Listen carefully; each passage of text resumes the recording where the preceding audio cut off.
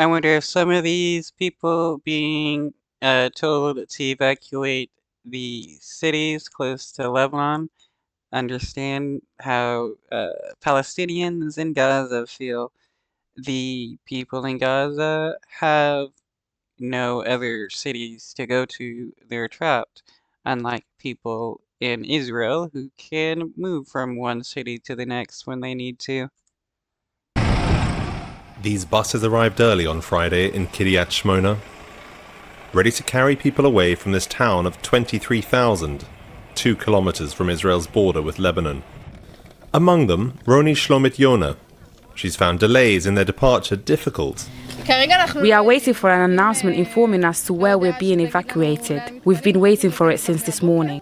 Many here are more angry with the authorities, including this man in the car, the local mayor. One mother screams that Tel Aviv, where she's going, will not be safer. Bibi, she says to Prime Minister Benjamin Netanyahu, I voted for you all these years, but this government's failed. My 5 children were not safe here. Well, that's what you gotta think about when you vote for right-wing political members. Will they actually try to secure the future for you and your children? Or are they just there to, benefit themselves? As everybody knows, Benjamin Netanyahu has been, charged with fraud and stuff. Got back into government to try to avoid those charges. Another man tells the mayor he has 2 children in Israeli army units near Gaza. Where should I sleep, he shouts. With whom should I stay?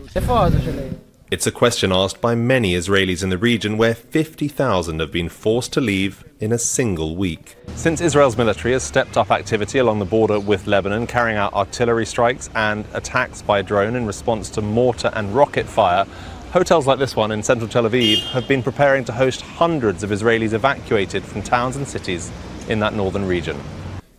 Inside, staff sort through boxes for the new arrivals. Food supplies for a Sabbath meal that will not be celebrated in peace. Willem Marks, Al Jazeera, Tel Aviv.